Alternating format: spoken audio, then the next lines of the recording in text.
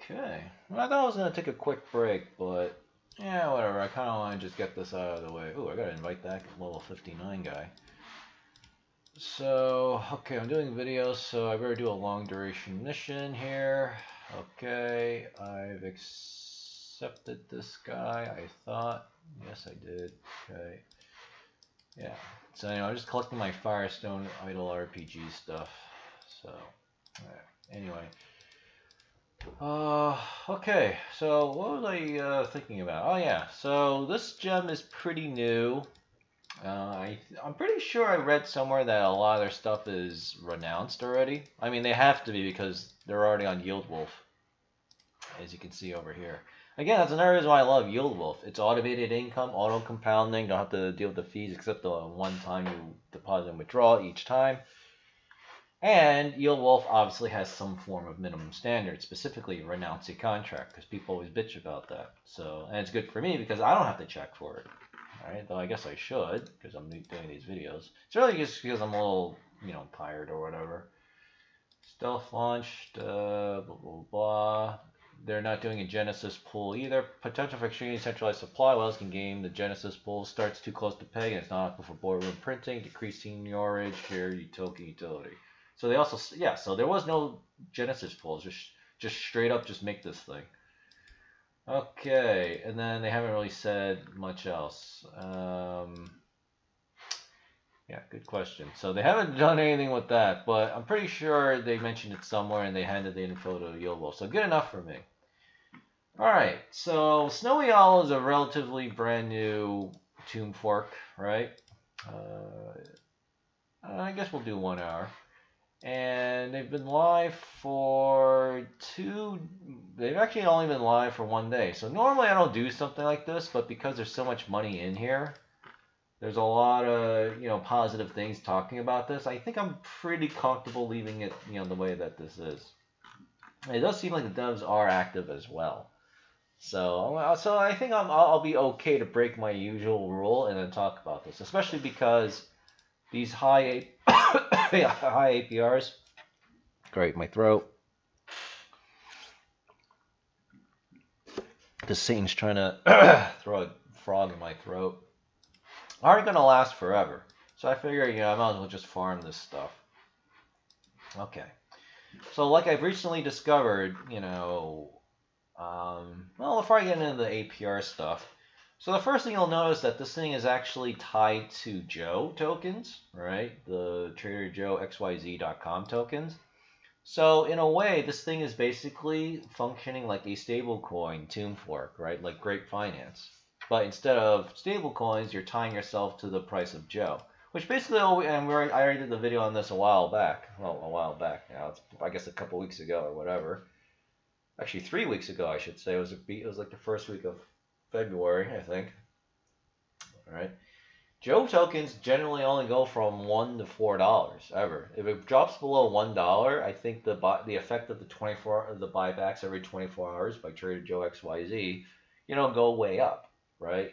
I mean, I don't know if it goes way up, but I haven't really seen the price of Joe tank that much. Like, I'm sure it's been, because I know it's been below $1, but generally it doesn't stay below $1. It goes right back to $1. So I look at this as basically a stablecoin tomb fork, right? With a little bit more volatility than a stablecoin. So, okay, so right now we just had an epoch, so a lot of people are dumping. They're getting nervous because, obviously, Snow tokens have been, really high, and then you can look at this chart pattern. So this is not actually looking very good. But with that being said, if the APR remains this high, and you got a reasonable amount of Snow shares out there, I don't know. I mean, I was willing to take the gamble because I figure, even if Snow tanks a lot, which it's supposed to do because it's so far above peg, Joe tokens will, hold their value. So, and because it's printing so much money, I figure, I can handle a 50% drop and I have all my tokens back basically after like 12 to 18 hours. I don't even have to wait for the 24-hour mark. So, fine, and we're getting all these liquidity pool fees that we're constantly collecting. So that's also increasing this APR by quite an insane amount. So as I alluded to before recently and in the last video, they're also using what I like to call a smart APR system. So the Boardroom has an APR that is less than the staking pools. So instead of the Boardroom, you can stake into the Sno-Share liquidity pool, right? Sno-Joe. Right, my camera's kind of cutting it off. You'll see the APR here is higher, right? Like a little under 20K. If you go over to Sno-Joe LP, right? That rhymes.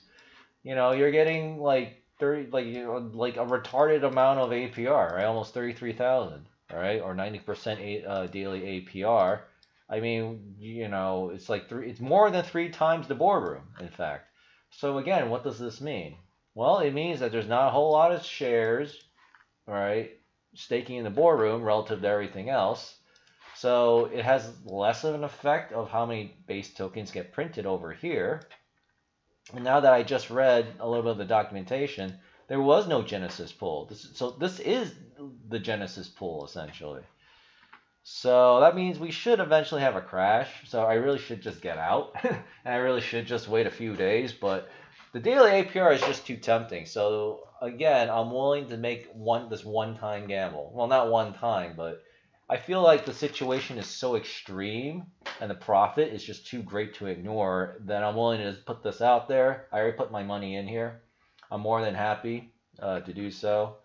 And I'm willing to take the risk. And then, of course, it'll be up to you guys if you want to try to get in now, farm it, knowing full well that this is going to tank, and then endure that, or you could just simply wait this out. All right? Yeah, you'll miss out on this sweet, juicy daily APR. But last night, I thought it was going to tank.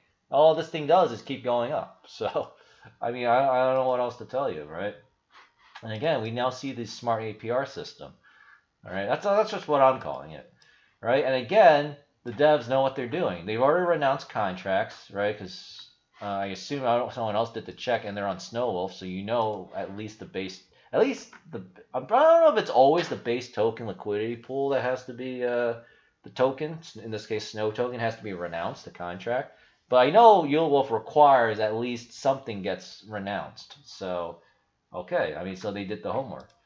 But they made it so that the reward pool overwhelmingly goes to the base token, which is why Sno-Joe is going to be able to hold their value pretty well. Now, of course, everything's dumping because it went from 9,500, I think, or 9,200 circulating supply to this number, 12,288. The Boardroom is still going to print a lot of Sno tokens, especially as a percentage, right? Because there was no Genesis. Right, and there's quite a bit of Sno shares. Now the good news is because there's already quite a bit already, 32.76, the price actually kind of reflects that, right? So the price of a Sno share is only 6.75. So funny enough, if you really wanted to farm this, it might actually be safer maybe to do the Sno share liquidity pool. But the problem is we've seen time again where something is like $650 and it crashes to like $50 to $100. Right, that's exactly what happened to Slot in Sno2. So you know what? I'd rather just simply get the Sno-Joes. In fact, like this, man, look at the craziness of this price action, man. This thing is literally all over the place. Yeah, see, someone just bought like almost $1,500 worth of Sno just right now. Sno-Joes. I call them Sno-Joes. It's really supposed to be Sno because Sno-Joe is the liquidity token. So anyway. I figure if once the APR goes down by a lot, right, as it goes down a lot, you could expect the price to tank too. But in the meantime, the longer it takes for that to happen, the more I'm just like literally printing cash.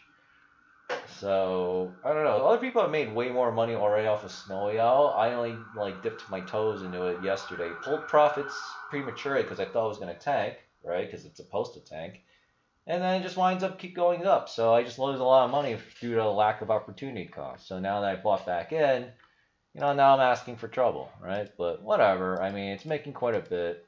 And, again, does very well. So, like, whatever. Now, there is a little bug with the Sno shares chart. It keeps showing you the value of Joe. And that's a bug. So what you have to do is on the upper right, that's my social icons. On the upper right corner, right, of deck screener, you see these little 3 dots, right? I'm trying to mouse over it. It's very hard to see, but you can see it changing color from white to gray. You left click that, and you gotta click invert pair. and then it'll actually tell you the correct price and the correct chart, which we could see over here. So as you can see, what's interesting about the share price is even though there was no Genesis pool, but this is acting essentially as Genesis, the price of Snow shares didn't really skyrocket that much. Of course, we had the little tank with, wow, $20. What a bargain of a century, man. That's steadily going up, right? And I remember the documentation said they designed it on purpose like this to minimize the damage of whales and whales accumulating all of the tokens. So technically it could still happen, right? Because anyone could just go in the open market and just buy up everything at the beginning. But because there's already been a lot of dumping, there's been a lot of redistribution and, you know, blah, blah, blah, right? You know, I feel fairly confident that this should work, right? And then, you know, we'll see what happens on the next epoch, right? You know, how many new tokens, because I'm keeping my eye on that, how many tokens will print on the next epoch. Because I'm still not sure exactly how it works. Like, if the TWAP does, like, is there a difference between a TWAP of, say, 3, so it's 3x above peg, and like 73.3? Does it, like, if everything else here remained the same, but this TWAP was 10 versus 73, when the epoch hits, does it print more tokens if the TWAP is higher? That's actually something I kind of would like to know. So, I mean, well, we'll see. I don't remember what the APR was last epoch as well. I think it was like 12,800. So I think it's relatively the same. But I don't know. I also don't remember how many tokens were staked in here as well. But it appears to be about more than half. So a lot of people really are trying to print these tokens. But yeah, we had this giant dump because this was when the epoch hit and everyone dumped it. So it went from $93, $94, $95 all the way down to as low as $52. And then we had a huge dip buying spree. So if I didn't know any better, it was probably people who printed Snow tokens from the Boardroom, dumped it all, waited for a bottom, and then bought back in. So if that was the case, they definitely made a pretty penny. All right, so the APR, daily APR is fluctuating like crazy. So I'm just going to say 55% to 150% because this thing is really going crazy. So this is the Sno-Joe liquidity pool. Here's the Sno share liquidity pool. All right, and of course, good old reliable yieldwolf. So we go on yieldwolf. Yeah, 54.58% for this Joe Snow shares, and you have Sno-Joe token liquidity pool, which is 88.2%. And you got some very extremely high, very healthy TVLs, which is not bad for basically a 36-hour project, right? A project that's 36 hours old. Usually people are always flooding and FOMOing, but not this, not this. So anyway, I put this out there. I actually think the risk is generally pretty low. So I was willing to put in a lot more money. I don't know how much I put in here. I think I put in a total back of $750. Now it's down maybe a little bit. I haven't checked in a while. But on the other hand, I also printed probably a lot. I mean, you know what? We don't have to speculate. I'll just look. Just give me a second here. I'm also actually starting to get sleepy and tired. So I like to go to bed. All right, so yeah, I basically got all my money back. I have $770.08 worth of liquidity pool tokens, and here we go. So let me see. 3 hours and 10 minutes ago, I deposited my tokens, and now I have 37.052 tokens. And this thing is constantly compounding like crazy because there's just so much money floating around inside this project. So it's basically an infinite money generator. So, well, not infinite money generator, but it's definitely a money printer. So, all right, you know, I'll let this ride. I'll keep looking at it. And in this case, you guys can decide what you want to do. You can do a somewhat safer play, do a Sno share liquidity pool. Or, you know, you want maximum money like I'm doing, you can just go straight into Sno-Joe liquidity pool. And then, of course, put everything on yieldwolf because that's where you make all the money. Just keep an eye on the, you know, daily APR as it keeps going down. The likelihood of a severe price correction increases. You know, in fact, maybe Snow will just keep staying under this kind of current price pressure, and then it'll just eventually go down. Or you could just simply wait this out, you know, forego any of this high daily APR, and then just simply wait. There's also nothing wrong with that too. But me personally, I think you know, I don't know. I guess I'll have to decide what I'll do, because if I see this number go up a little too much, because I know it's supposed to go up by like 4,000, 5,000, I might live with it. But I want to see what effect that has on the prices here. And in fact, who knows? Maybe this is the top, and now it's getting ready to go back to a price correction. So that would mean, yeah, it's kind of shitty that I got in so late. But the thing is, the APR keeps going back up, so that's going to sustain buying pressure. I don't know. I guess we'll see. All right, so I'm starting to get a little hungry. I also want to take a nap, so I think I'm done with making videos for today. So like, subscribe, share, blah blah blah blah.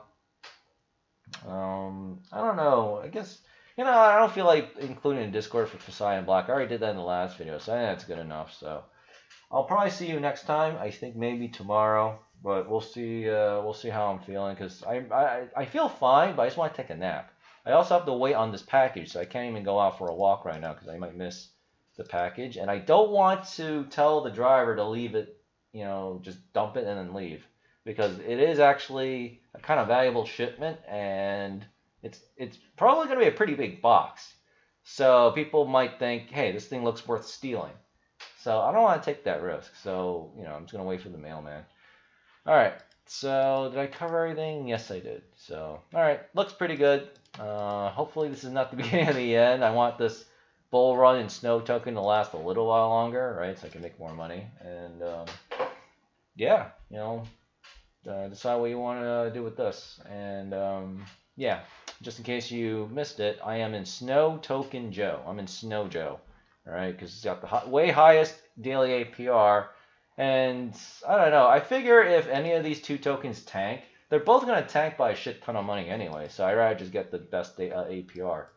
So that's why I'm in Sno-Joe. Thanks for watching. See you all tomorrow. Like, subscribe, share, help me grow the channel, etc., etc. And yeah, I really appreciate it. Thanks, guys.